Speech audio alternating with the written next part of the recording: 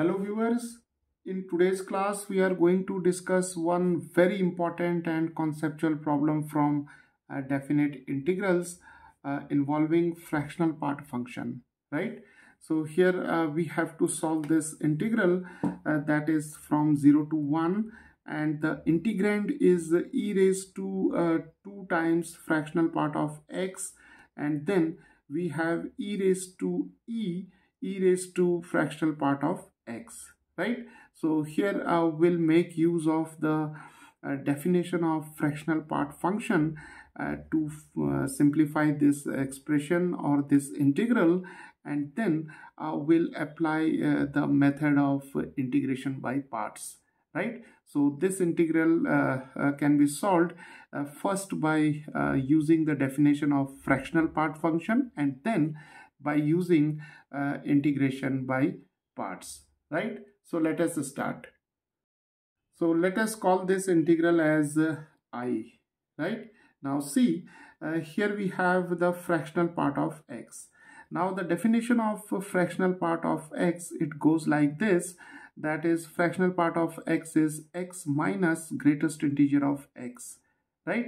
And we know that the domain of fractional part function is the set of all real numbers, and the range is the interval that is 0 to 1, right? So it implies that the fractional part function x, it lies between 0 and 1, including 0, right? And see, here we have the limits from 0 to 1. So the lower limit is 0 and the upper limit is 1.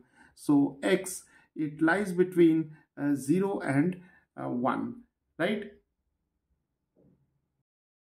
Now when x lies between 0 and 1, then we know that the greatest integer of x is equal to 0, right?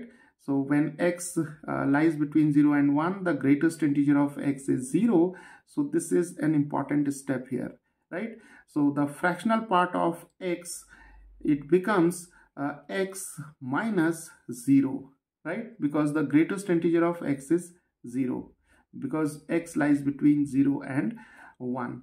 So we can write fractional part of x is simply equal to x, right? So now our integral I, it becomes 0 to 1, and we have e raised to 2x, because fractional part of x can be replaced by x, right? And here we have e raised to x and dx, right? Now let us apply the method of substitution here. So we'll take say u is equal to e raised to x, right? So we'll substitute u is equal to e raised to x. So du over dx is equal to e raised to x. So this implies du over dx is equal to u, which further implies du over u is equal to dx, right? Now see, let us change the limits here. So when x is equal to 0, then the value of u is e raised to 0. Here we'll take x is equal to 0, so this is 1. And when x is equal to 1, then u is equal to e raised to 1, that is e, right? So now the integral I is from 1 to e is the exponential number, and e raised to 2x is equal to u square, and here we have e raised to u, because e raised to x is u, and dx can be replaced by du over u, right? So now we can write this integral I as 1 to e, and this u get cancelled, so we are left with u times e raised to u du, right? So now we have this integral 1 to e u e raised to u du. Now see, here we have the product of two functions, right? So we can consider here u as the first function and e raised to u as the second function, right? And we'll apply the method of parts here.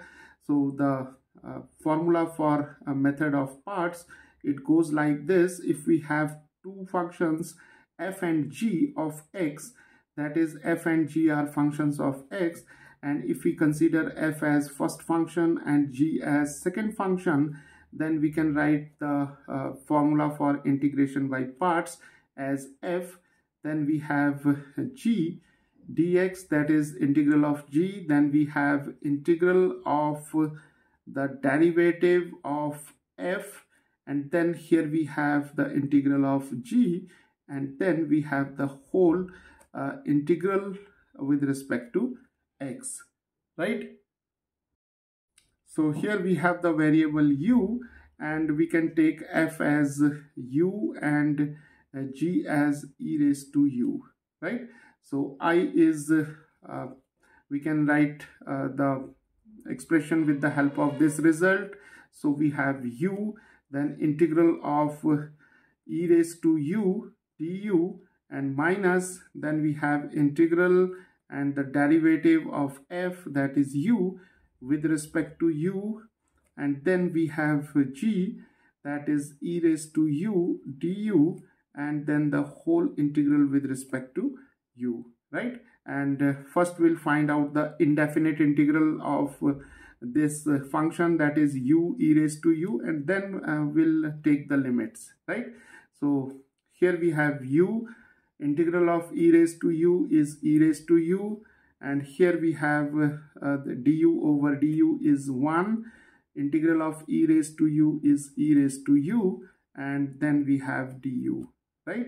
So this is u e raised to u minus, and the integral of e raised to u is e raised to u, right? So if we take I1 as the indefinite integral of u e raised to u, then I is equal to I1 taking the limits 1 to e, right? So we have u e raised to u minus e raised to u and 1 to e, right? So first we'll here substitute u is equal to e, so we have e times e raised to e minus e raised to e, and then we have 1 here, so we have 1 times e raised to 1 minus e raised to 1, right? So this is e times e raised to 1, so this is e times e raised to e minus e raised to e, and here we have e minus 1, e minus e, that is equal to 0, right? So this is e raised to e, we can take e raised to e common, so this is e minus 1, right? So the value of this integral I is e raised to e times e minus 1, right?